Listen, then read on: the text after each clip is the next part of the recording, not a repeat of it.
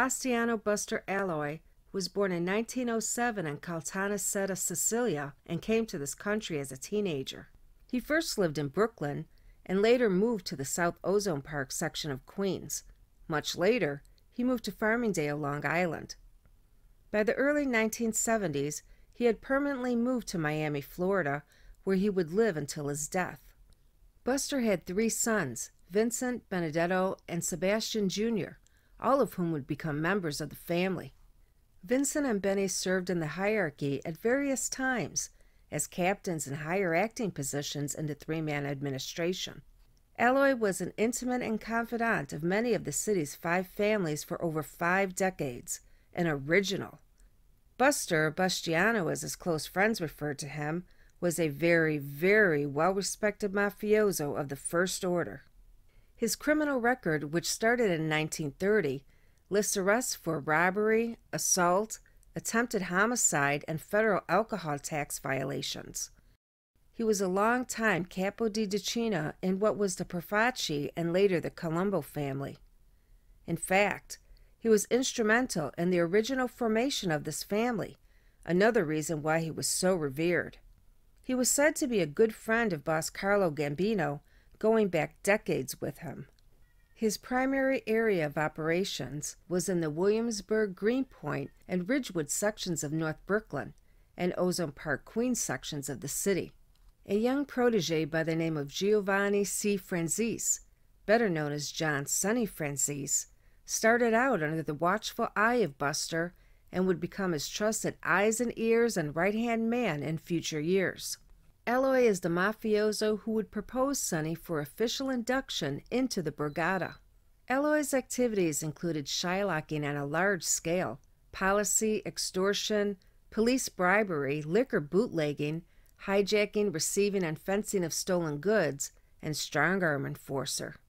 His legitimate activities included holding a hidden interest in a garment trucking firm in Manhattan's Garment District.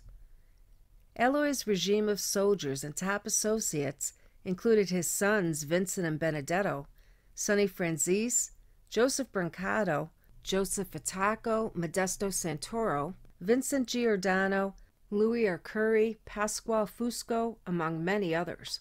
He was a contemporary of Joe Profaci, Joe Magliocco, Sally Masaccio, John Otto, Cassandra Bonacera, and others, as well as top members of other brigadas, including Carlo Gambino, Vito Genovese, and Lucky Luciano. In 1944, Aloi was one of 42 hoodlum bootleggers indicted for operating 14 alcohol-producing stills over many years throughout the New York City metropolitan area and its outer environs of Brooklyn, Queens, and Long Island. This multi-crime family operation incorporated very intricate interactions between the co-conspirators during its existence, which lasted from 1939 through 1944. U.S. Treasury Department agents said the operation had cheated the federal government out of over $1.1 million in alcohol taxes. Of the 42 charged, 12 were said to be alleged ringleaders, including Buster, Sal Masaccio, and Joe Adonis's brother-in-law, George Gillette. In 1961, Aloi was named in a well-publicized indictment for working in concert with John Sire, a current and ousted policeman, and Vincent Santa, a detective from the Queens Moral Squad, in the shakedown extortion of mob operators of a large-scale burglary and stolen goods ring. Aloi and company threatened to have them all arrested unless they paid off the detectives, with Aloi in the background, to operate their burglary ring. Law enforcement made 7 arrests, including burglar William Rodini, a future Bonanno soldier. In 1964, Bustiano had the Aloi name come up during a major Shylock investigation by the New York State Investigation Commission in Suffolk County, during a probe of 6 major Shylocks said to control most of the racket for their respective crime families. Aloi's close aide, Vincent Pegleg Jimmy Giordano, a decades-long associate and minion of Aloi, who also happened to be one of that family's more active loan shark figures, was publicly identified as Aloi's trusted minion and island representative. In 1968, Aloi was front and center in the daily tabloids again during U.S. Senate hearings probing the Shylock racket, beatings, and the extortion of loan victims. Law enforcement produced a wiretap conversation between Buster's son Benny and another associate, discussing a beating they meted out to a recalcitrant borrower named Frederick Fritzy Brown Reinig. In a second recorded conversation between Reinig and Buster, Aloi was caught specifically discussing loan shark transactions. This open court testimony brought Aloi much unwanted attention. In 1975, during testimony in a Buffalo courtroom, mob rat Joseph Zito named Aloi as the Brooklyn mob boss who blocked him from an extortion attempt to collect $100,000 from his victim, Emmanuel Cortizzolo, who had invoked Aloi's name for protection.